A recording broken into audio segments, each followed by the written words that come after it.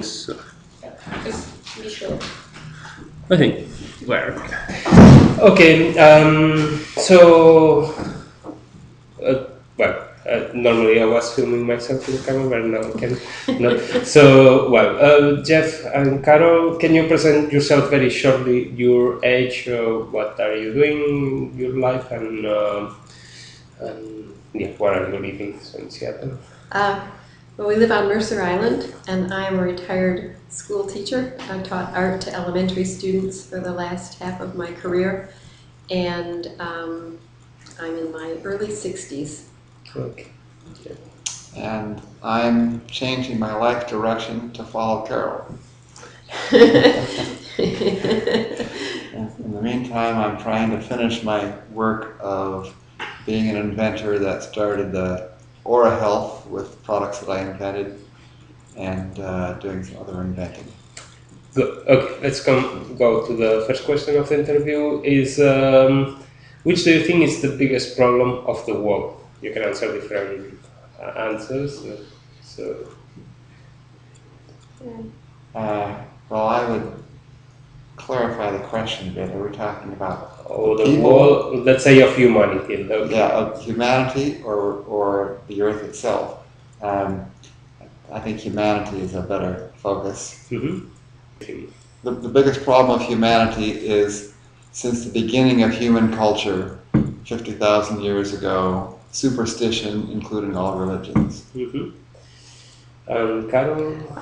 Well, I think that I'd take a slightly different tact. I think that a lack of education is the biggest problem that we have. And of course, that would include education about reality, but also just education in general about how things work and how life works. There's so much superstition in the world.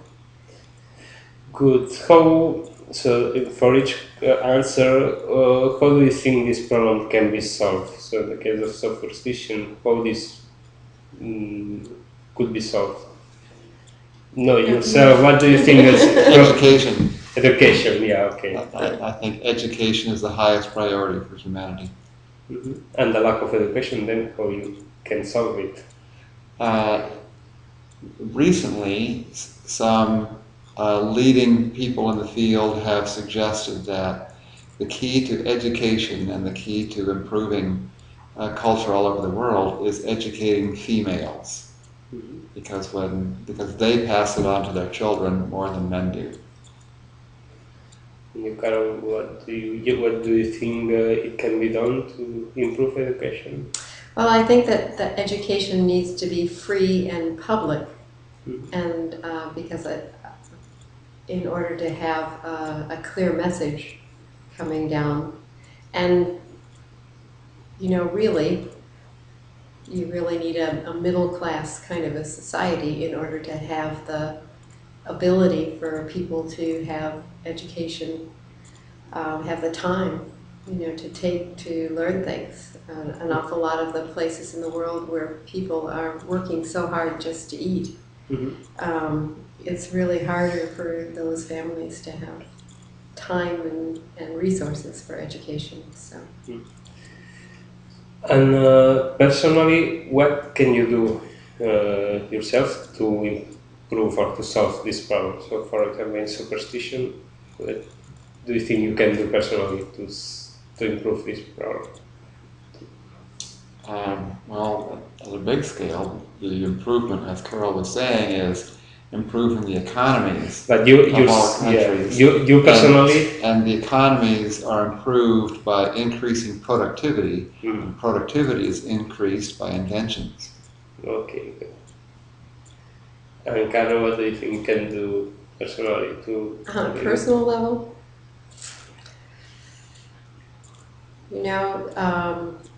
Perhaps you tried while you were teaching? Well, of course. I mean, when I was teaching, I had an opportunity to be with a lot of students being the art teacher, and I did work to combat some of our more common myths, try to get people to think clearly.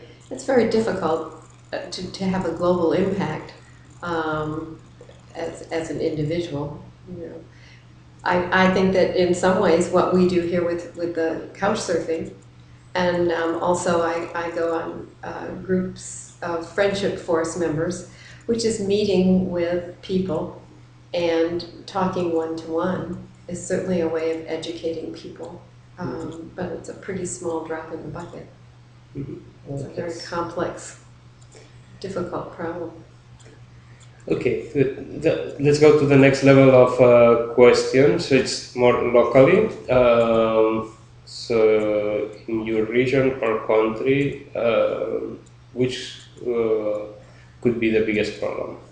Of US or Washington, but let's say US. I think that our biggest problem is at this point our political arena is so polarized, and our government is not getting a lot of work done that needs to be done. People are retreating to very small positions that are very polarized, and I think it goes back to the education and the superstition and the religion and those things, instead of bringing us together, are pulling us apart. You think the same? Yeah, I think that because religions all disagree with each other, it tends to create separation between people when they have different religions. And that people perpetuating religions from parents to children keeps separation among people and keeps suspicion among different people. And that American politics is unfortunately very captive to the suspicion of other groups that is promulgated by religion. I think that during the Bush presidency was infected by a very polarizing Christian view of things that made foreign policy worse, and made domestic politics more divisive. So you were saying the main problems you believe that are in US, about the polarization of politics. So which do you think could be the solution to that problem? Again. Well, I think we get around to the same thing, is to take the religion out of politics, to have people voting on the basis of what's intrinsically right. What everybody would agree is right. There's just so much, I guess, that it's hard to come to agreement on a lot of the things, but it's a hard problem to solve. I don't think there is any short-term solution. There are only long-term solutions, and that's education. And you personally, do you think you can put a drop on that to solve that problem? Well, we try. I mean, we speak up when we're with people, but not contemplating a national campaign of any kind. But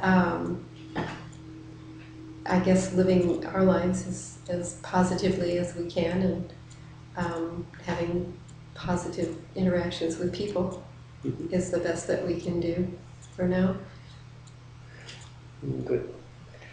Okay, let's go to the next level of questions. So I ask you globally, then regionally. Now, personally, I'm not going to ask you about your problems, but are you happy? We're very happy. Are we very happy? Yeah. We're very happy, but we're newly into this. We've only been together for 2 years, and so that's a really nice part of relationship, is the newness in the beginning. But probably in 10 years we'll be saying the same thing, and maybe 20 years as well. That's the prediction. Good. And the next question is, how could you be happier? If he would get done with his job and be more able to travel, that would make me. For you? The same. Okay. Good. And the last question is, which do you think is the secret of happiness? I think the secret of happiness is being able to accept life as it happens, Mm. and to find the happiness, the positive things that come your way. And life is not always full of fun and interesting things, but I think that you can learn to see the good, and that makes you more happy.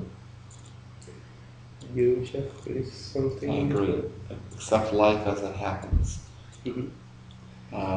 That people who are unhappy,